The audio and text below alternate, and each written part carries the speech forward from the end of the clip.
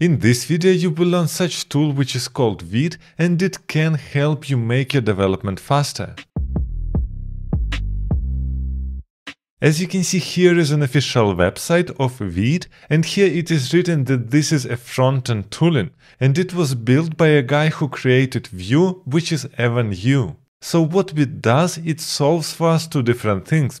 First of all, Vite creates for us a dev server, and secondly, it bundles for us all our files for production. And here you for sure think, okay, it doesn't make any sense to bring a new tool because we have Webpack, Rollup, and we don't need anything new because it will work in exactly the same way.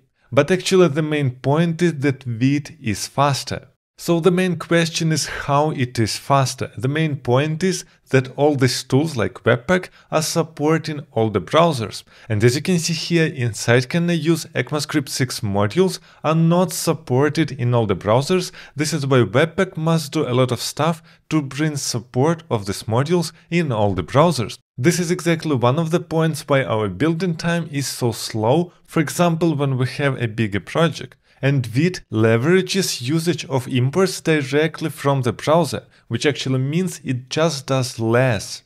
So essentially inside Vite we're getting just normal imports inside browser, and browser itself requests every single dependency when we're doing import. So here Vite simply gives back these files as it is to the browser from the backend when they're requested through HTTP. Also, Vite pre-bundles its dependencies by using ESBuild tool, which is written in Go. This is why it is much faster than just JavaScript tools. But enough talking, let's look how Vite is working. So we just need to jump inside the console and write here npm create Vite latest. And here we're using npm create, which essentially will use this template and call Vite command with the dot. And here I'm providing dot because I want to initialize Vite project inside my current repository.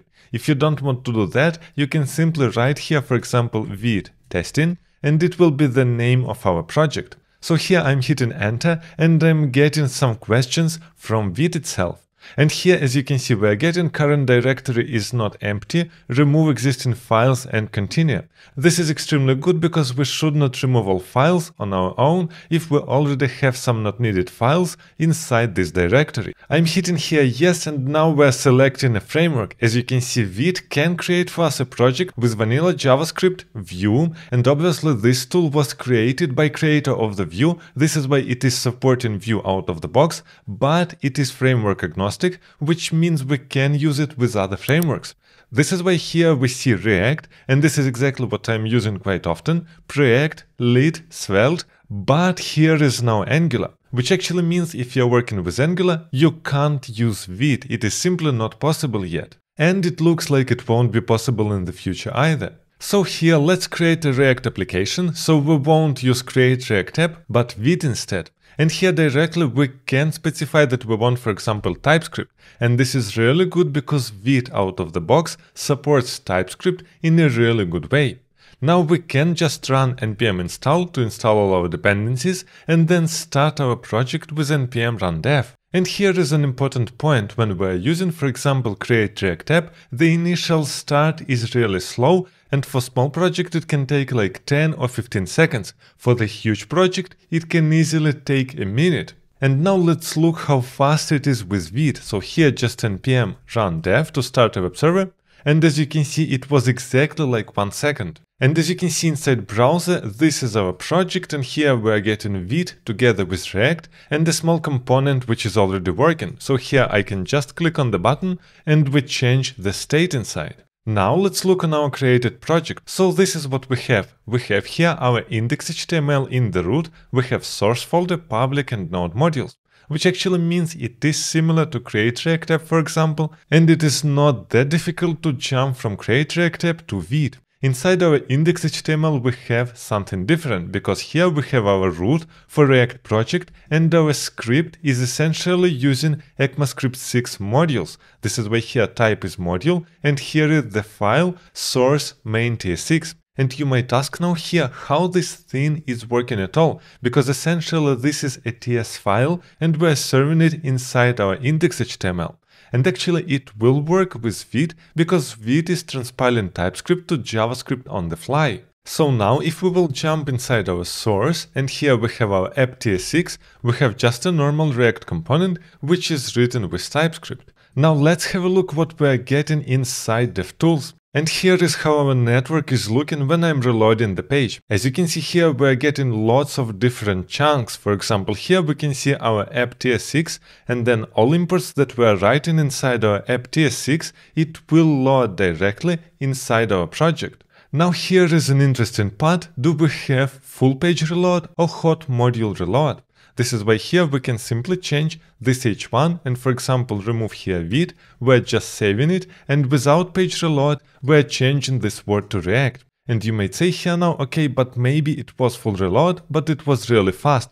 This is why here we will change the state to count 10 and then update this H1 tag. I'm just saving this file, and here directly you can see our changes, and it was hot mode reload just because our state is staying there. And the same goes with CSS. We can jump, for example, here inside app CSS, and here on the bottom we have read the docs. We can simply change here color to the red, and we can directly in browser see our hot mode reload. But now if you are writing TypeScript code, there is one super important point. Vite is using inside this ES build tool, and it doesn't make any type checking in the dev server. What does it mean? You are just getting type checking of TypeScript inside your editor, because your editor is running TypeScript server additionally to your project, which actually means we can jump here inside app TS6, and here I can simply create a new interface, for example, user. And here we are defining that user must have a name and it is a string. Now here inside our function, I want to create a user. This is why here I am saying, okay, this is a user of the interface user, and this is an empty object. As you can see here, my editor directly shows that property name is missing in type object. But when we're jumping inside console, and here is the console of Vite and web server, we don't have any errors, because Vite is not checking our types, and this is intended, because Vite is really super fast, and they don't want to slow it down by type checking. And sure, when we're building our project for production, then it will check everything, and it will take much longer. Let's check if it's really so. We can simply write here npm run build to build our files to production. And here we directly see our problem with the name inside our TypeScript interface. And the last question that you for sure have now, how does it work with Node modules? Because we all know ECMAScript 6 modules are not working together with Node modules at all, because our browser does not know anything about Node modules and how they are packed. It simply knows just this file and all imports which are related to this file. Which actually means if you have here one more component, this is totally fine. But if you have such import, for example, use state from React, it is not fine. It won't work by default inside browser with type module. And this is essentially what Vite does inside. It checks all Node modules dependencies and resolve them correctly. And I typically use Vite as an alternative to create React app, and it is much faster to see your changes after every single save. And actually, if you are interested to know what is React Query and how you can use this library, make sure to check this video also.